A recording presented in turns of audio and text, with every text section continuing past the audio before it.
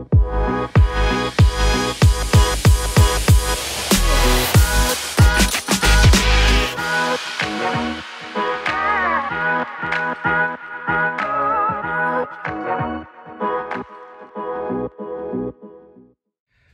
going on, everyone? Welcome back to Better Biomed. Today I have something actually very special. I've got some items that we tore apart, some pharmaceutical robots, and today is scavenging day because, believe it or not, these things are made with industrial electronics and the components seem to be worth quite a bit of money. However, it's also some cool electronics for projects, like, let's say, building your own CNC machine, because that's technically what these things are. Let's go ahead and take a look. I've got some of the robotic transfer assemblies right here, and I'm stripping them down. Let's see what's inside. All right, so this here is the entire transfer assembly, and yeah, it looks like absolute chaos. And that is some of the most valuable components inside the unit. These are OHAS scale control boards. Very interesting.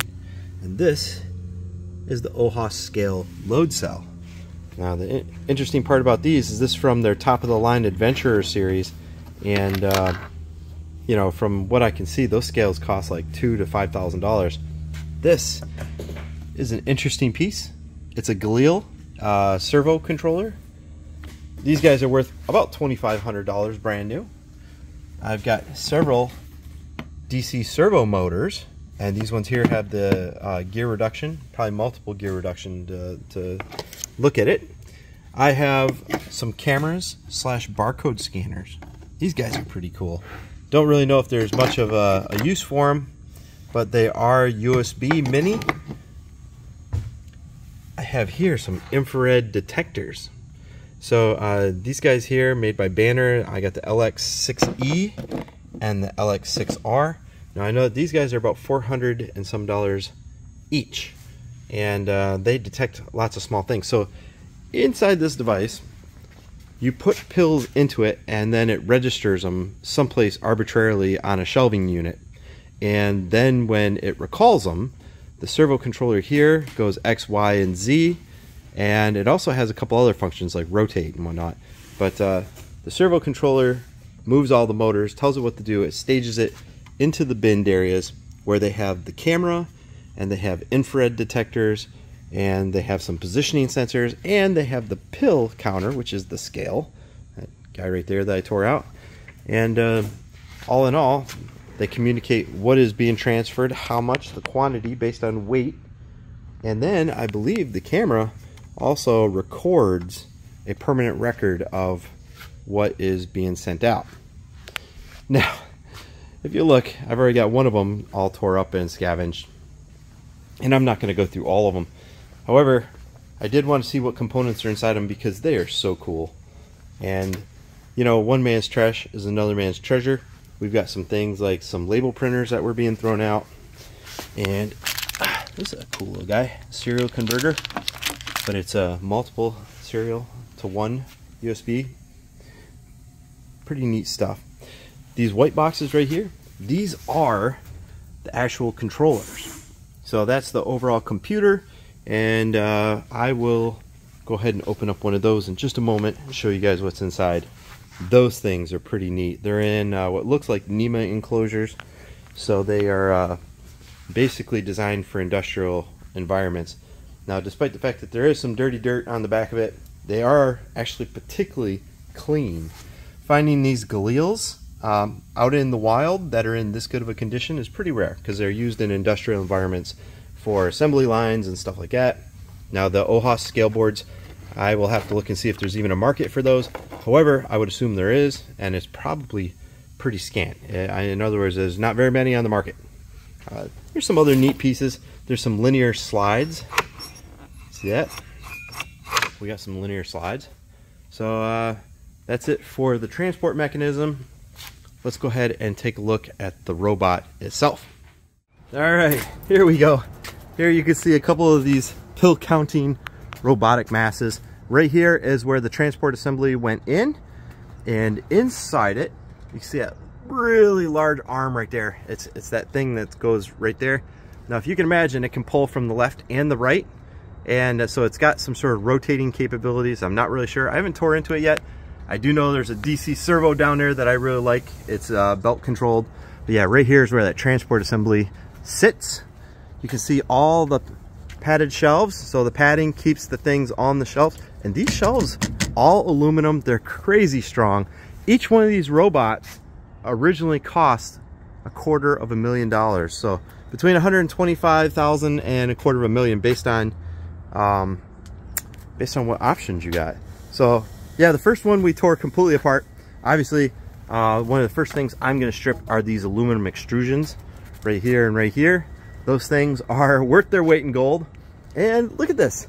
I have an entire collection of these panel doors, which have like almost like a UV type of glass on them. And they're all in aluminum extrusion and they're hinged. And if I were to put those together, they'd probably be a 20 or so foot long wall of just, you know, maybe a greenhouse or something. I haven't really figured out, but we got all sorts of these. Wish I had more property. I would definitely build me a greenhouse out of them. But you can see some of the covers right there. Anyway, these things were an absolute bear. And they are solid aluminum. Just incredibly heavy. It's welded aluminum. You can see some of the welds up there. Just absolutely crazy. All right. So that is the robots. This one's laying outside because, believe it or not, it was an absolute pain to get out of the building. So we had multiple buildings. That was our project for this week, is to remove all these robots. How about we take a look at that DC servo?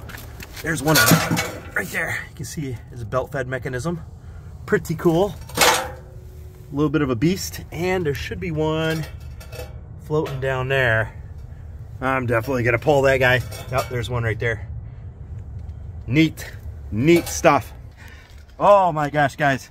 I absolutely love going through stuff like this. I mean, you never know. Some of those DC servos could easily be worth over $1,000 each. But the cool thing about servos is that they're positional and they can control their torque depending on their needs. And that is exactly what I need to maybe make another CNC machine or two. There's enough components here between the aluminum, maybe one of those Galil servo controllers, and all those other DC servo motors. And I could build an entire machine with just that. Also, what you didn't see, and I imagine that these are really high quality because of the nature of these machines. I didn't point it out. Let's see, is it there? All right, where is it? Oh yeah, there it is. All right, let's go ahead and flip it around. Okay, so there are the belts right here and right here. But something that is probably incredibly expensive and nobody paid attention to are these linear slides. That is like a 7 or 8 foot long square linear slide, and it's probably industrial. I guarantee that it's either European or American made. Let's see if I can find them on these guys. Just linear slides. Yeah, right there. You can see it right there.